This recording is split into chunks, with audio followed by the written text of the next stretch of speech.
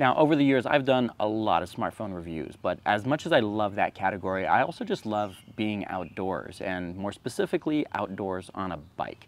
For those who don't know, I actually used to commute to and from work every day, about 28 miles on a road bike, but that bike got sold a couple years back right before the pandemic, and I really haven't gotten back into it much since. So when Vanpowers reached out and asked to collaborate with us on a sponsored video to show off their latest e-bike offering, I definitely took them up on the offer. This here is the Vanpowers Urban Glide eBike Pro, which is a Class 2 e-bike. And since this is the very first bike that we're featuring on our channel, I thought we'd do a quick rundown of the different classes to show exactly how this device fits into the regular classes. Kicking things off with Class 1 e-bikes, there's really two things that you need to know about these bikes. The first one being is that they're limited to 20 miles an hour with that electric motor. If you can pedal faster, you can definitely go faster, but the electric motor can only go up to 20 miles an hour. The second thing you need to know is that Class 1 e-bikes are only able to go with pedal assistance, which means if you're not pedaling the bike, the electric motor isn't going to kick in at all.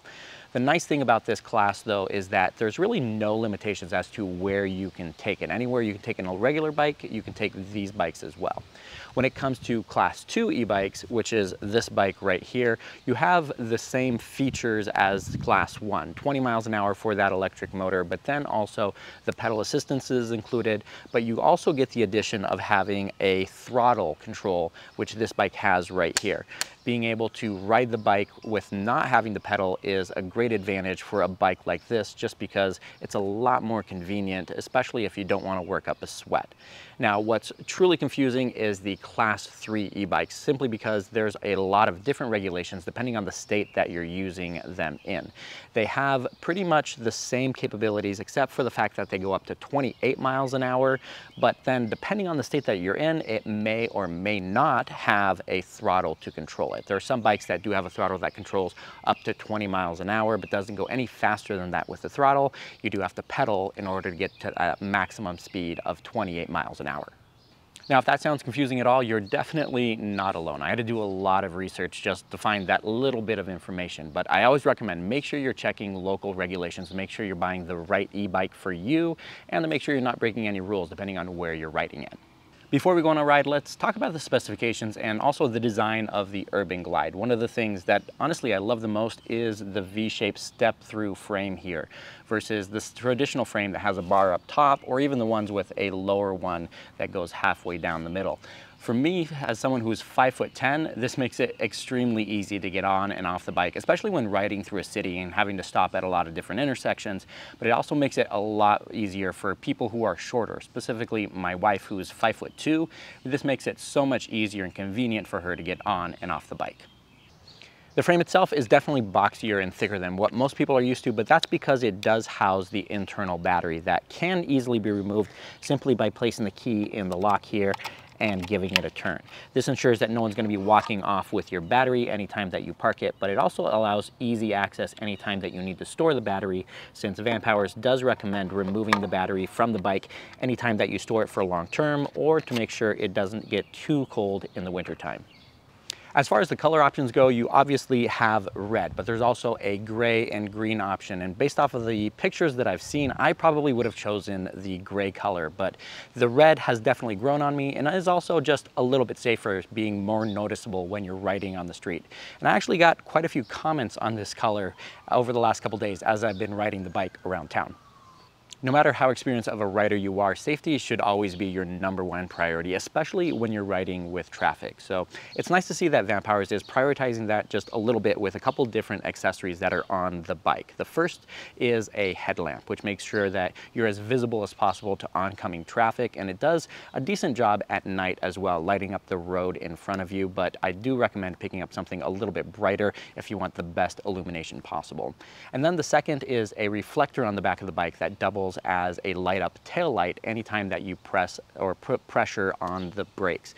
This is incredibly convenient. There's not an additional switch to turn on, it just works all the time, which makes sure that you're as safe as possible and the people behind you know what you're actually doing.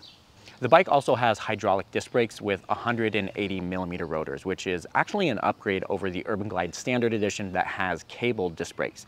Now, so far, I've had no issues with the brakes on this bike whatsoever, even when going 20 miles an hour with that electric motor and then having to come to a quick stop. It's been impeccable every time. And even though it's not required because this is a Class 2 e-bike, every version of the Urban Glide does come with a 3.5-inch full color display that actually works incredibly well in direct sunlight. As someone who reviews smartphones on a regular basis, that's probably one of my #1 complaints, having a display that can't be viewed when you're outdoors. The display does show off the odometer for the bike, the current trip mileage that you're on, your speed, the pedal assist that you're on, and a clock as well. And then if you do have a separate smartphone that you're taking with you, there is a USB-A port at the bottom of the display that can be used to charge your smartphone. And that brings us to the 48-volt removable lithium-ion battery that we saw just a little bit earlier. It has a 690 watt-hour capacity, which Vanpowers claims should give you a rough estimate of 65 miles on a full charge. Now, we're going to be talking about range in a little bit, but we all know that the ranges that they always show on paper never really live up to what you can get in the real world. And then finally, we have that 500-watt in-hub motor that's built into the rear wheel of the bike that's throttled to 20 miles an hour. But I do have to say, there's a lot more power in that motor than what the bike is actually allowing you to use, simply because even when you're going uphill at grades of upwards of 5 to 10 degrees, you're still going at 20 miles an hour, which means if they had the throttles turned off, you could probably go a lot faster than those 20 miles an hour on a flat surface. So now that we're done talking about the specs, at least for now, let's go on a ride to see how the Urban Glide Pro really performs in the real world. One thing that I do want to point out right off the bat is that the Urban Glide is a pretty hefty bike, weighing in at 70 pounds. This is about double of what a regular bike weighs, which means it'll definitely be felt when riding the bike without the electric motor turned on, or if you're planning on carrying the bike up a couple flights of stairs to store it in your apartment. That being said, the overall ride on this bike is extremely comfortable with the front suspension and also the padded seats. One of the rides that I went on was actually over an hour, and I barely even felt it once I got off the bike. I'd say this is a great option for anyone looking for a solid commuter bike who wants to get to work without having to break a sweat. The included rear mounted rack does support up to 55 pounds of weight, which is perfect for a work bag or if you're going to be packing on the groceries. It's definitely a lot more solid than your typical third-party option here, with the bars being a little bit thicker, so just make sure that your saddlebag has the right clips to connect to it. Now, to put all of this in the context, I've been riding the bike quite a bit over the last week to get a good feel for the overall handling, the acceleration with the electric throttle, and also the pedal assist, and to get a good sense of what the true mileage is going to be. I've ridden the bike for a solid 40 miles, with the vast majority of those miles being powered 100% by the throttle. Based off of my observations though, you can definitely consume less power when you pedal along with the electric motor, but I don't really know who would actually choose to pedal when the throttle is literally there at the tip of your finger. Vanpowers does say that the bike should be able to get 65 miles of range on a full charge, but the only time you're really going to get close to that number is if you're using pedal assist the entire time and riding on a flat surface without any stops whatsoever. In my personal testing, I needed to plug in the bike after just 38 miles since I had drained the battery to just 12%. But as mentioned before, that's because I was using the throttle the vast majority of the miles that I went, with only using pedal assist when starting up from a complete stop. And I tried to max out the 20-mile-an-hour speed limit as much as I could. So I'd say 38 miles is probably the lowest number you should see on this bike. And if you do need to charge the battery when it is completely dead, the 690 watt-hour battery should take about 2.5 hours to go from 0 to 100%. After putting on all of those miles over this past week, the only real thing that I would change about the bike would be to add an additional gear or two to the 7-gear setup for the rear wheel. While it's pretty easy to get up to that 20-mile-an-hour limit on the bike, it's harder to pedal any faster than that with the bike's limited gearing. So don't expect to go much faster than 22 or 23 miles an hour without pedaling like a madman.